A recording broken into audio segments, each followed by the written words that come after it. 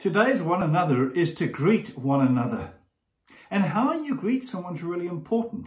And when you're really close to that person and you're a good friend, you greet with an exuberant joy when you meet each other, especially when you meet unexpectedly. How often do we hear sermons on true Christian friendship? Today, our reading comes from Romans chapter 16, verse 16. And before I read it, I want to share with you a story. A couple of years ago, I went on a Christian weekend with men, and I made a new friend. His name was George. Maybe he's watching this today.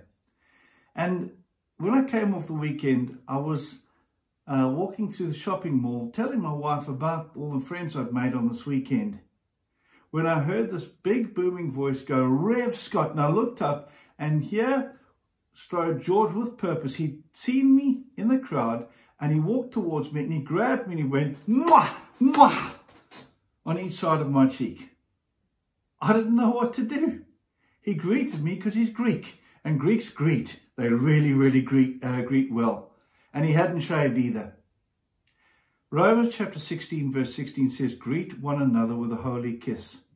All the churches of the Christ greet you." Now, I don't say you have to be like George, but there's something to be said about the way we greet people and the level of friendship we have. Do we find our joy in each other? And what does the world see when the church comes together? Going to church, you see so many conversations of true friends greeting each other. But you also see so many people who are alone. Why not greet them with a holy kiss? More hearts have been won with a greeting than with a sermon.